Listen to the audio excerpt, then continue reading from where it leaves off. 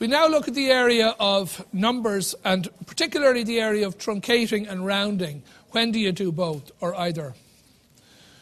Numbers can often be expressed as close to their significant digits. So you say, how much money do you have? You might say, I have about a tenner or I have a fiver. You don't say, I have €5.11.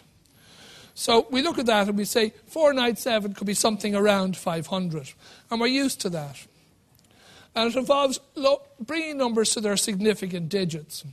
So for example, we might look at the number 3.64 there and say it's roughly 4. Or 17.2 is roughly 17. Or minus 4.56 is minus 5. So when we round values, positive or negative, we round them to the nearest integer value.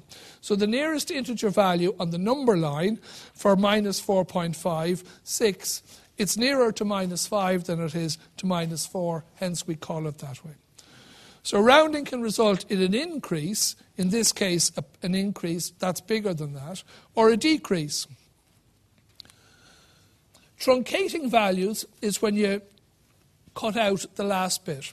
So 3.6, 17.2 and minus 4.56, we can truncate those numbers there. 3.6 will be just 3.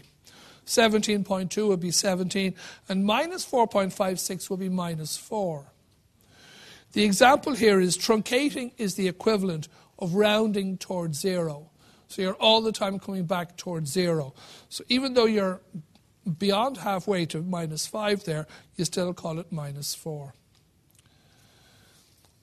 We're asked here to look at significant digits, and we have an answer here, 23.67345.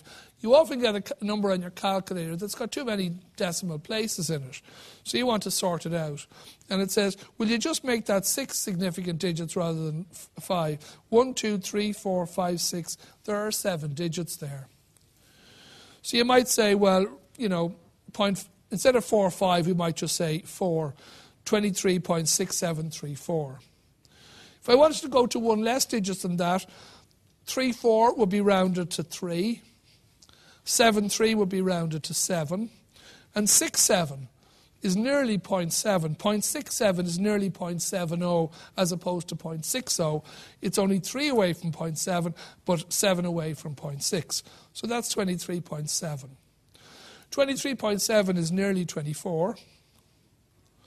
And 24, if you were only left with one digit, 24 versus 23, if you've only one digit, you'd say it's nearer 20 than it is 30. So you'd say it's 20 or 2 to the power 2 by 10 to the 1. So that's the way you do it. So if we look at that then in terms of the digits, that's how we represent that. So it might say calculate the expression or the value of the expression below, 165.7 plus that divided by this. So we add the two numbers on the top and we get 210.51. They're of the same sort of order. We have 2 decimal places here, so we have 2 decimal places here. And 132 by 10 to the 5. Well, 132 by 10 to the 5 means that we take this number and move it 5 places to the right. 1, 2, 3, 4, 5. So 132,000 there. We multiply the 2 by that divided by that, and we get 0.001594772. But that's a bit of a mess.